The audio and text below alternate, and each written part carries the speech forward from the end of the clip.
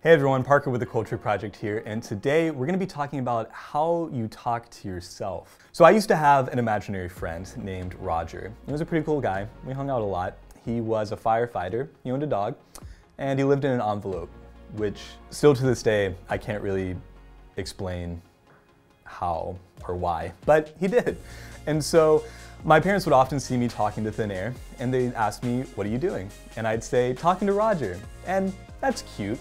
And as cute as it was, they knew though that I wasn't talking to a firefighter who owns a dog who lives in an envelope. So most of us don't have imaginary friends anymore, but I would say that most of us probably still talk to ourselves as we go throughout our days. Sometimes we talk to ourselves inside, sometimes we have that conversation out loud. A couple of things that I've heard people say to themselves out loud are, "I'm not very good at this. Man, I look like a rat today. Thanks for saying that, but I know it's not true." I've heard people say things like that, and worse even, to themselves. And it begs the question, how do you talk to yourself? And so why do we do this? Maybe we do it because we want to beat people to the punch, and we think that everyone else can see our flaws, so I just want to say it and worsen the blow. Or maybe we actually legitimately believe it. Maybe we honestly think that we're not good. Maybe sometimes we even think that, oh, I'm being virtuous, I'm being humble if I'm speaking down to myself. But the truth is that negative self-talk, immoderate, self-deprecating humor, that's not virtuous. It's not even the truth. God has a much different word to say about our lives.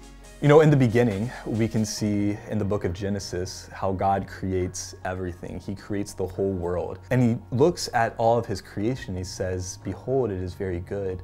In fact, once he even makes us human beings, he says, "Behold, it is very good." You see, God looks at you and he says, "Behold, you are very good." So if God himself wouldn't even say those things that you say about yourself, why would we dare say that about ourselves as well? In a way, it's almost like calling God a liar. That if God looks at us and says, "You are very good, you are my beloved, with you I am well pleased," but then we look at ourselves and we say, "Well, thanks for saying that, but I know that's not true." Well, who are we going to believe? Are we going to believe the one in whose image and likeness we are made? Or are we going to believe ourselves, who are so often wounded and broken? And so I think there's a couple of practical steps that we can take if we want to cut out the negative self-talk and actually live in the truth of who we are. First practical step would be to turn that frown upside down. That whenever we have bad habits, we need to replace them with other habits if we're ever going to make any progress. And so a good habit we can start to get into is, for every bad thing you catch yourself saying about yourself, say 3 good things in its place. The second step would be to receive compliments well.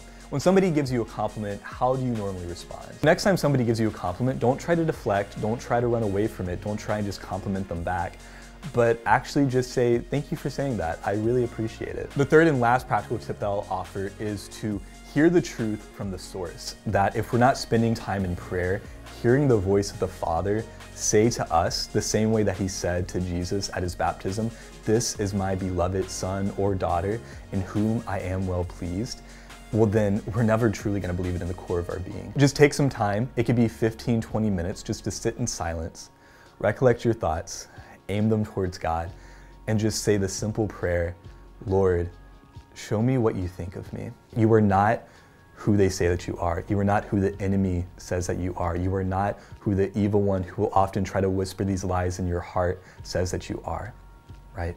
Let the Lord remind you who you are.